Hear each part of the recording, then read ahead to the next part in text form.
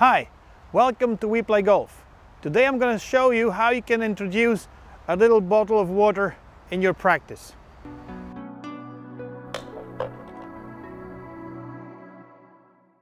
Are you the golfer that sometimes hits in front of the ball and not knowing how and why you do it?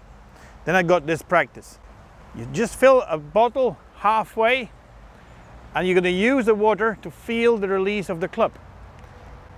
Just grip the bottle in front of you, make a very short backswing, and then you use the wrist, click. The water will drop. Make sure it's closed. I should make the practice.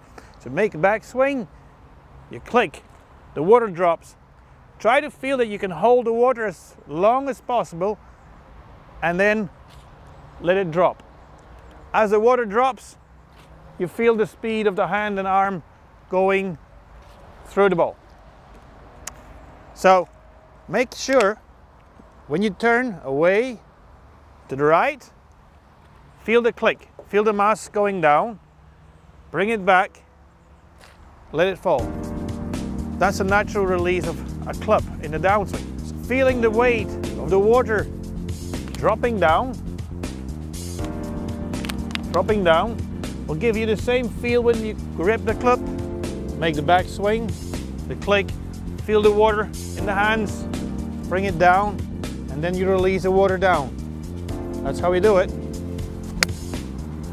So next time you go to the driving range, bring a little bottle of water, fill it halfway up, make the practice, feel the water drop, and then you do the same thing with the club. And when it's too warm, you can drink it.